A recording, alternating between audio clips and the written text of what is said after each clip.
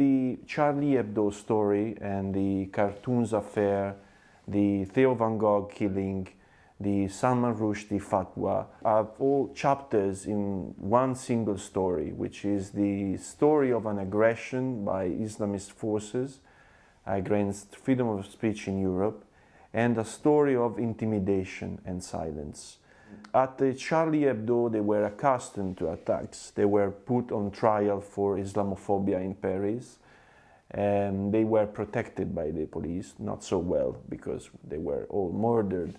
After the massacre of Charlie Hebdo, the thing that made me and made other journalists, I think, hopeless and bitter were the reaction of the mainstream media, of the journalists, cartoonists, writers, novelists, who decided to not reprint the most famous cover, which had the Prophet Muhammad in the front page.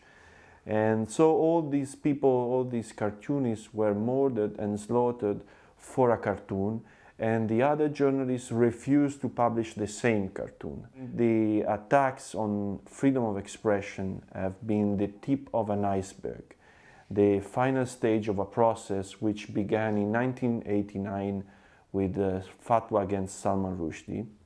And in 20 years, fear and violence killed lots of pieces of journalism, of literature, arts. And so we are witnessing a kind of, I think, new Middle Age in Europe, where books were burned at stake and heretics were killed.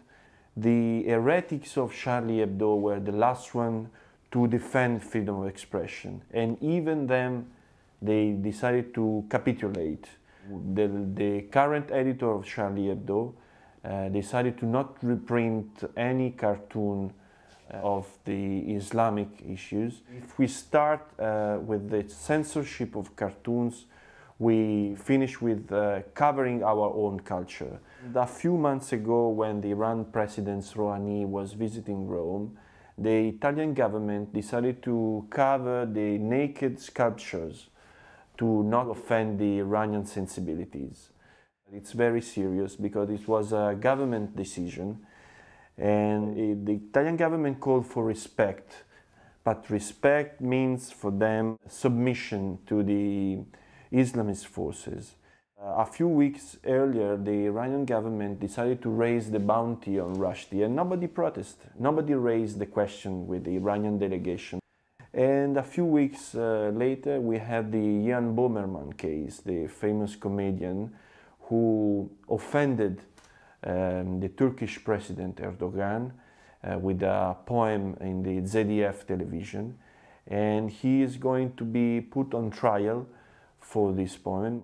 We saw what happened when the European Union struck a deal with the Turkish government about the visas, and nobody raised the topic of freedom of expression. So it was just a migrant deal with no mention of freedom of speech for the Turkish journalists like Can Dündar, who was almost shot outside a court, or the Böhmermann, who is going to be put on trial. He is under police protection. And he's under police protection as many others, cartoonists, writers, journalists, politicians, who are the first refugees in their own country since the Second World War. And there is also a famous Islamic dissident, Ayaan Hirsi Ali, who had to fled to the US and to have a safe life because Europe was too dangerous for her, and they decided to withdraw the protection, the Dutch government.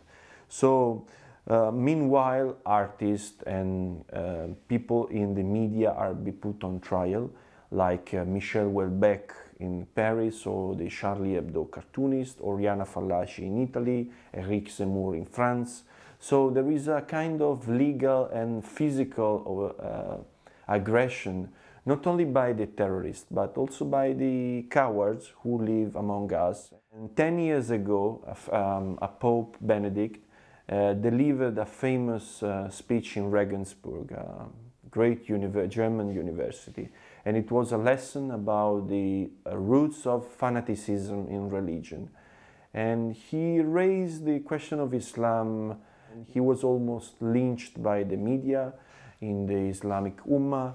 They attacked the embassies. The Pope was blamed. 10 years later, another Pope, after the Charlie Hebdo massacre, said, Pope Francis, that these cartoonists had a responsibility for what happened to them. So I think Alexander Solzhenitsyn was right when he said, courage has abandoned the West. Many newspapers around in Rome are protected with the soldiers with guns, like in an Afghanistan mission. When you visit these places in Europe, you have a feeling of a kind of illusion. The weather is great, the food is great, but there is something missing. And that missing is, I think, freedom of expression, that we lost it. And I think we are witnessing the last days of Europe as we know it. This is Giulio Meotti for Goethe Institute in Rome.